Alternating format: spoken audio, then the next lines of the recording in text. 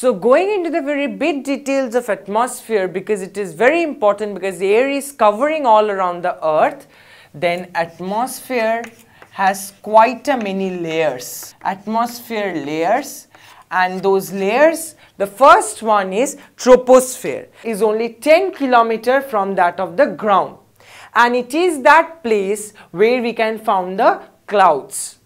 The next part is the stratosphere, which is 50 kilometers from the ground. The troposphere is only 10 kilometers from that of the ground. Okay, from the ground level it is only at 10 kilometers, and it is that region where you can find the clouds, or you can find the moisture, because moisture only forms the clouds, so you can find the clouds and the moisture. The stratosphere is 50 kilometers from the ground. The next layer that we are going to understand is mesosphere, and it is 85 kilometers from ground. It is that place where the meteoroids get burnt. The next one is thermosphere, and it is 500 kilometers to 1000 kilometers from ground. And it is 5000 kilometers to 1000 kilometers in ground. And the last one is exosphere. This layer is still under the studies of the scientists, because many people consider that thermosphere is the final, but few scientists argue that exosphere is also present. So let us make a small recapitulation. What are the layers of atmosphere? First one is troposphere. It is 10 kilometers from ground. It is that place where moisture and clouds can be obtained. Then we have stratosphere, which is 50 kilometers from ground, and it is that place where the ozone layer is found. The next is mesosphere. It is 85 kilometers from ground, and it is that place where the meteoroids get totally burnt. And the last one is thermosphere, which is 500 kilometers to 1000 kilometers from ground, and it is that place which is considered to be the outermost covering of the earth.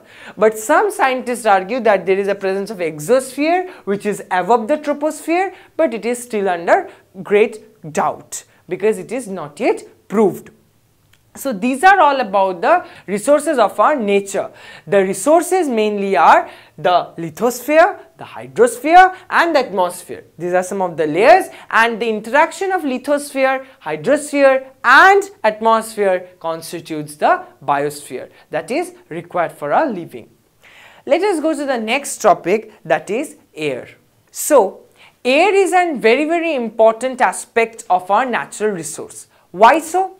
Because air is that element due to which it is considered that the earth on which we are living is sustainable. That is, the earth's condition is livable for various organisms.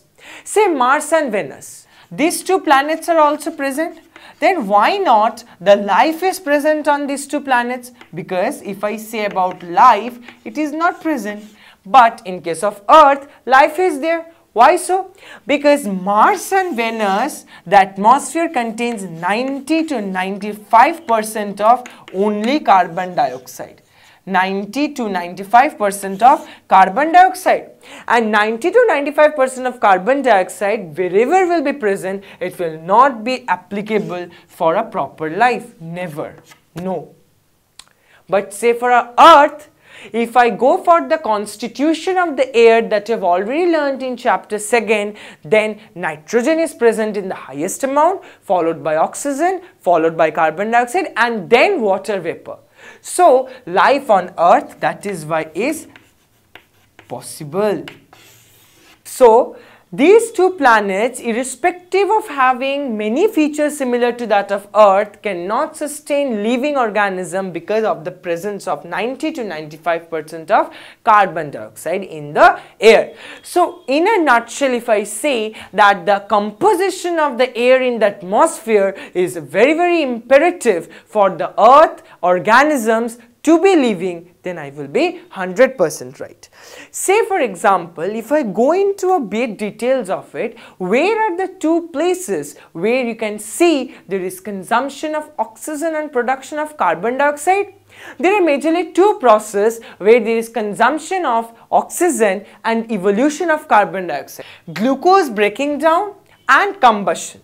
So as you have already learnt in your previous classes that in digestion we break down the complex substances into a simpler one. So whenever there is breaking down of glucose, there is utilization of oxygen and carbon dioxide is evolved. You can see the chemical reaction. When glucose reacts with oxygen, it gets broken down into carbon dioxide and water. And that is what is called aerobic respiration. Say, this is the chemical reaction. When glucose reacts with oxygen, it gives down carbon dioxide, water plus heat. I have not made balancing, it is just a skeletal reaction that glucose reacting with oxygen breaking down into carbon dioxide and water and heat. So as you can see here, there is utilization of oxygen and there is release of carbon dioxide.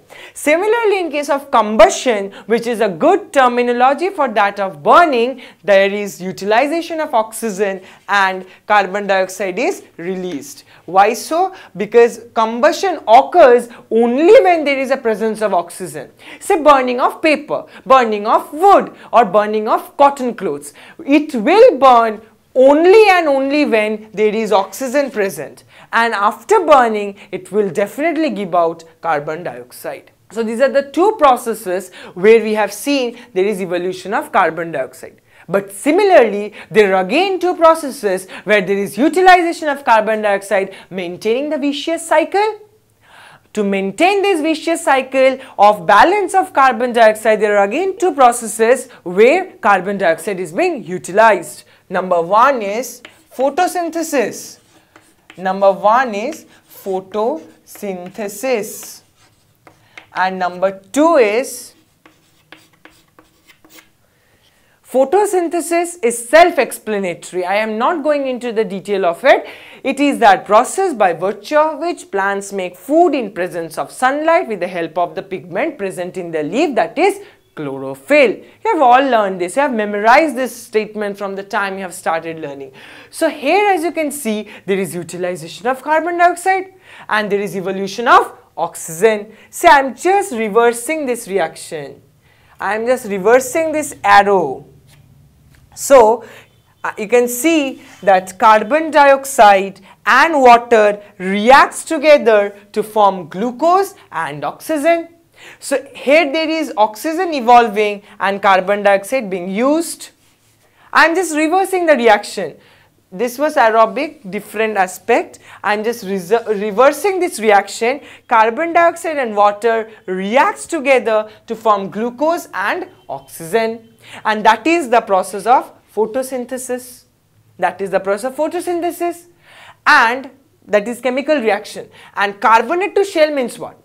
Diversity chapter, when I was teaching you, you might have heard about the calcium carbonate shells present on the body of the mollusk. You have remember? You have also heard that there is exoskeleton present on outside of the arthropods. So, where this shell of mollusk is getting developed? They are in water. That is where from they are getting these shells. The carbonate ion present, that is CO3 2 minus carbonate ion present, is being used to make up the shells of the marine mollusk or marine animals. That is, this carbonate ion is being used to make up the shell of the marine animal. So again, do you not finding utilization of carbon dioxide? Definitely yes. The carbon dioxide is being used to make the shells of the organism, and finally the organism is developing an outer protective covering. So where we have found two places there is utilization of oxygen and release of carbon dioxide, we have also found the antagonistic utilization of carbon dioxide and giving out of oxygen. And this is how the very balance of carbon dioxide is maintained in our atmosphere. Now, After we have completed the various layers of atmosphere, we shall go into a bit details of what is the role or what is the importance of atmosphere in our life. Say, if I start this discussion with the statement or with an interrogation, that what would happen if there is no atmosphere? Yes, these questions shall jiggle our mind and shall make us perplexed. We shall not be able to answer until we are not able to understand the very importance of what atmosphere plays in our day-to-day life. Say, this is the earth and that is sun. The solar energy is entering into the earth. Now above earth, I have made one layer and that layer is the layer of atmosphere. The atmosphere is allowing the solar energy to pass through it, as well as releasing the unused energy that has been re-radiated back from the earth. Well, with this, can we conclude the importance of atmosphere? Not really. The atmosphere's most important role is it maintains the average temperature of earth. Not only it maintains the average temperature of a day or week or month, it maintains the average temperature of the earth throughout years and years and years. From the time it has been predicted that earth's formation was done, till that time this average temperature is being maintained by that of atmosphere. Now a question may come, how? Or now a question may also come, in what way? Say in the time of day, when the temperature of the earth is high, this very atmosphere helps to cool down the temperature. Say during night, when the temperature is quite low, this atmosphere again warms up. Say how? This re-radiated solar energy from that of the earth's surface is being trapped in the layer of the atmosphere. And this trapped solar energy thereby helps in facilitating, in warming the atmospheric temperature of the earth's surface. As simple as that. Means to maintain the average temperature of say 25 degrees Celsius or say 30 degrees Celsius, adequate or selected amount of solar energy is being allowed to come in, and similarly an amount of energy is being trapped in order to regain that original temperature, provided the earth's temperature is getting lowered down. So it cools during the day and warms during the night. What? The temperature. And how? By the influence of atmosphere. Last point is, though the distance of sun from earth's surface is similar to that of moon's surface, then why not life found on moon? Because the average temperature there is minus 190 degrees Celsius to 110 degrees Celsius, which is not at all feasible for life. Life cannot survive. Why so? Because there is no atmosphere. There is no atmosphere on the moon, and that is the sole reason that the moon's surface, though having same distance from that of sun as it was having in case of earth, it cannot sustain life. Let us go into one experiment. Say there are 3 beakers. This beaker is A, this beaker is B, and this beaker is C. In this beaker we have water. What you have is water. In this beaker, you have sand or say soil.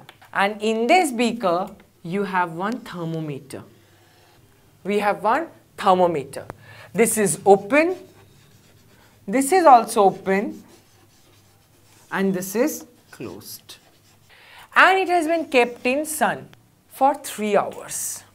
After 3 hours, what do you expect about the temperature of water, of the sand or soil, or the thermometer's rating? Because here you have air.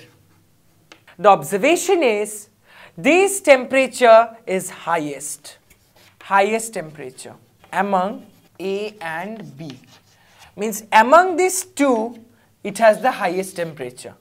If it is having 25 degrees Celsius, it will have 35 degree or say 37 degree Celsius. Means this temperature is higher than this temperature.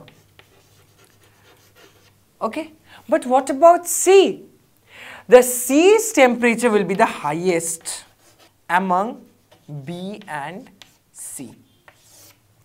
The temperature of the beaker C will be highest among this one and this one. So definitely highest than this also, because this was already the lowest one.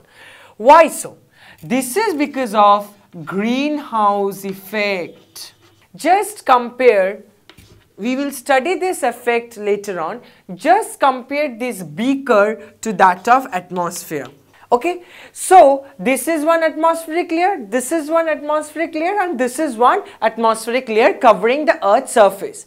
So this water, this sand and this air is been enclosed by atmosphere.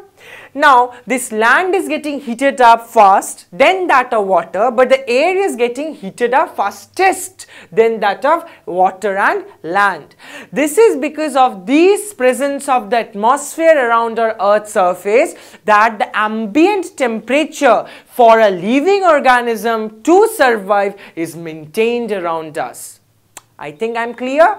This atmospheric layer present around the Earth's surface that is why imperative for our survival, because it is maintaining the average temperature of say air, say water, and that of the land.